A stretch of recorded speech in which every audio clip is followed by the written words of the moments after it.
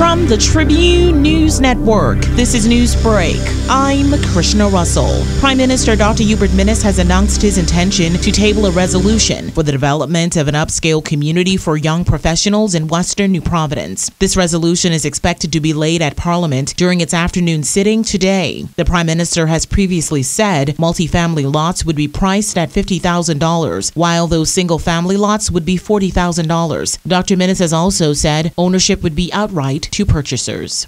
The Pan American Health Organization said yesterday that regional member states, including the Bahamas, can expect to receive their COVAX-generated vaccines by the end of this week. PAHO Director Dr. Carissa F. Etienne gave the update during the organization's weekly COVID-19 briefing. The Bahamas, since last week, has been doling out doses of the Oxford AstraZeneca vaccine to healthcare workers, the elderly, and other priority groups. More than 1,500 Bahamian citizens have been vaccinated so far. However, these vaccines were part of a 20,000-dose gift from the government of India.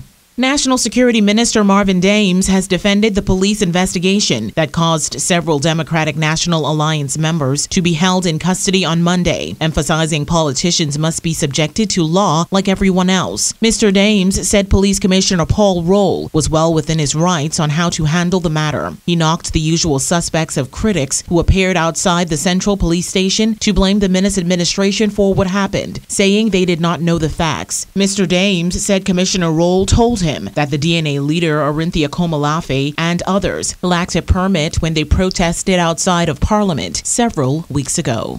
Tourism Minister Dionisio de Aguilar says he is encouraged by recent spring break travel numbers, adding he is hopeful the country will experience a substantial uptick in visitor arrivals by the end of this year. While admitting he was unsure if arrivals would return to the high of 2019, the minister said the country was well on its way to better numbers after a COVID-19-induced slump in 2020. A turnaround, Mr. de Aguilar told reporters yesterday, hinged on vaccinations, both here and in the U.S.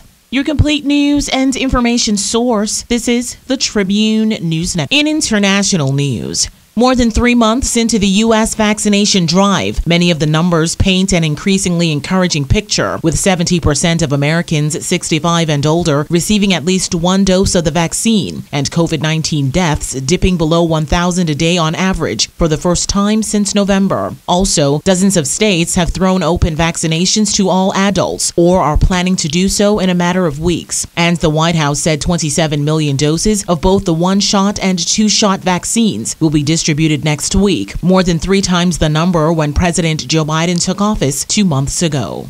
The European Union moved today toward stricter export controls for coronavirus vaccines, seeking to make sure its 27 nations have more COVID-19 shots to boost the bloc's flagging vaccine campaign amid a surge in new infections. The EU's executive body said on the eve of a summit of the EU's leaders that it has a plan to guarantee that more vaccines produced in the bloc are available for its 450 million citizens, even if that comes at a cost of helping nations outside the bloc, most notably Britain. The Tribune's AccuWeather update, a service of Bahamas Power and Light Company. High pressure across the area will continue to support mostly dry and stable conditions. For all areas, it'll be mostly sunny and warm, with a slight chance of a passing shower in the southeast Bahamas this afternoon. Fair and mild tonight. Winds southeast to south at 10 knots or less, falling light and variable at times over open waters in the northwest and central Bahamas. East to southeast at 10 to 15 knots, but gusty at times over the ocean in the southeast Bahamas.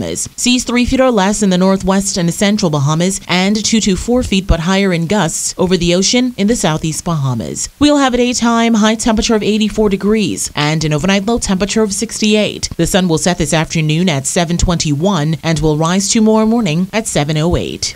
That's Newsbreak. Details of the day's top stories in the Tribune newspaper, now on the streets. Or stay up to date online at Tribune242.com.